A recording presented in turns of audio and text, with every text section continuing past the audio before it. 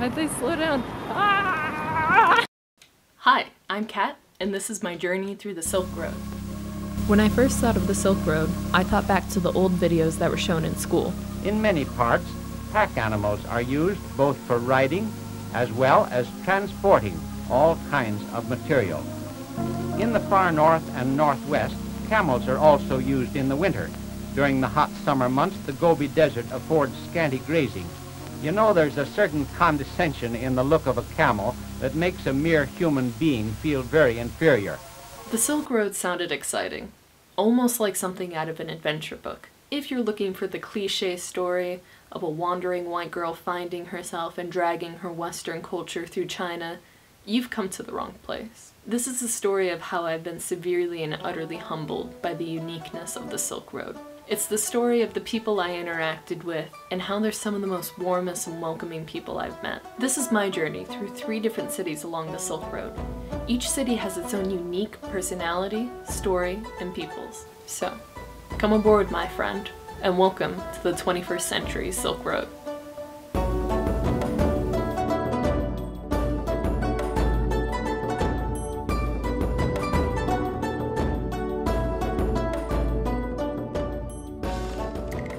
It was just a short bus journey from the airport to the city.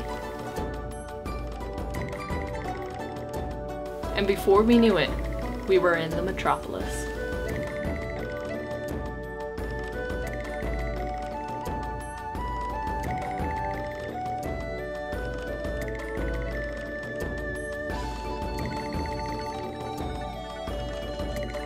Alongside the Yellow River, the metropolis is a beacon of modern civilization. From up on a mountain, the city stretched for miles.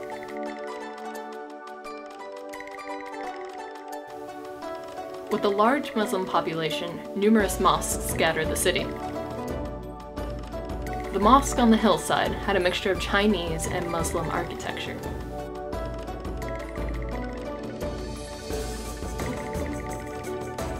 On the way down, we stopped at a local baozi shop for some lunch.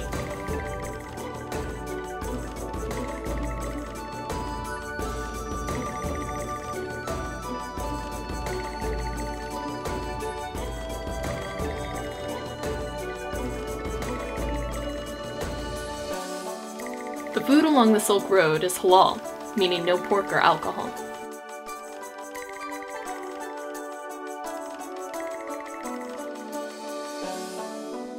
Before we knew it, it was time to say goodbye to the metropolis.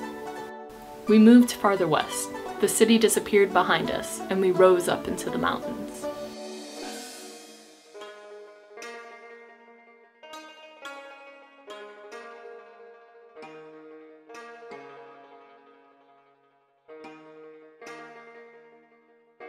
The mountain city was smaller and quieter.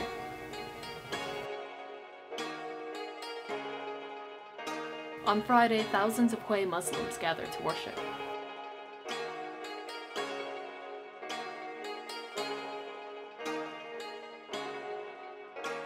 After the service, the market opens.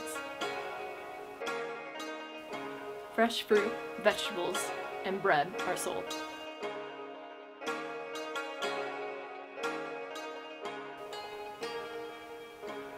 Next, we went on a drive further up into the mountains.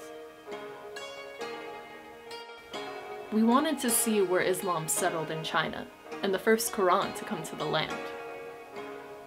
The noodles, rice, tomato, egg, and yogurt are all famous in this area.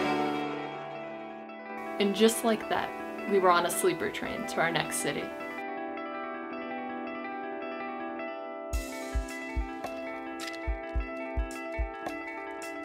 On a 12-hour train, we made our final journey east. We went down from the mountains to the desert, to the eastern city.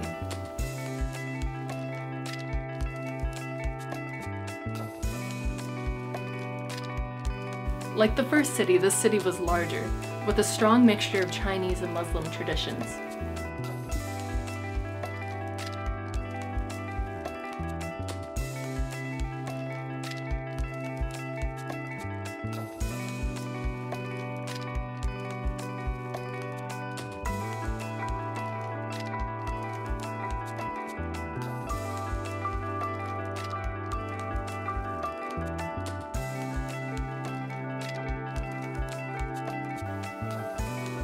Along the Silk Road are 5 minority Muslim people groups. The largest group is the Hui. This is the Hui Cultural Park. They had shows with traditional music and dance, mosque tours,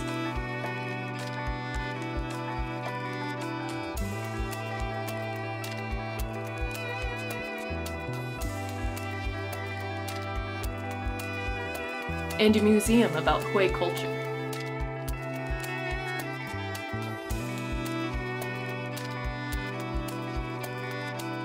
Naan is a staple in the Silk Road diet, as is yogurt drinks. Soon, our trip came to an end.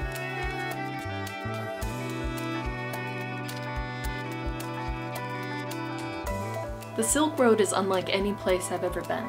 It has a unique style, flair, and a world of different cultures. So if you ever find yourself in that little corner of the world, I recommend you try the egg, tomato, and rice dish.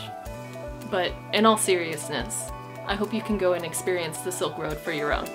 It truly is an amazing place. So go out, go see it.